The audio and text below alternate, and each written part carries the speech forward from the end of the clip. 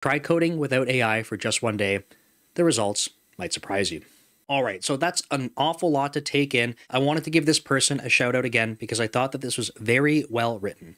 And in particular, I really like that they kind of tell it like a story, and then they go on to give some suggestions about how they're approaching, and then they give some suggestions about how they're going to approach differently their own development process.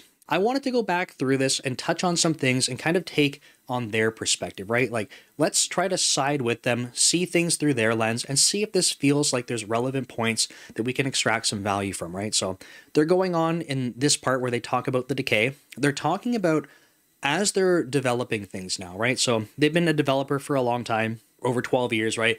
And they're starting to say, like, these things crept up. So all of a sudden, it kind of feels like out of nowhere, but they know it's been over a period of time, that they have things like their debugging skills. They're basically finding that they're more reliant.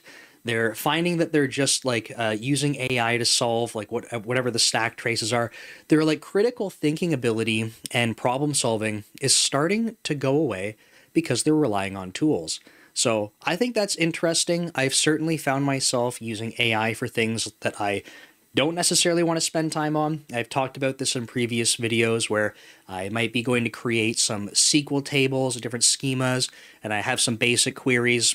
I don't mind writing SQL, but it gets to a point where I have something a little bit more complicated, and I could go figure it out, but instead of spending the time to go figure it out, I just ask AI to do it.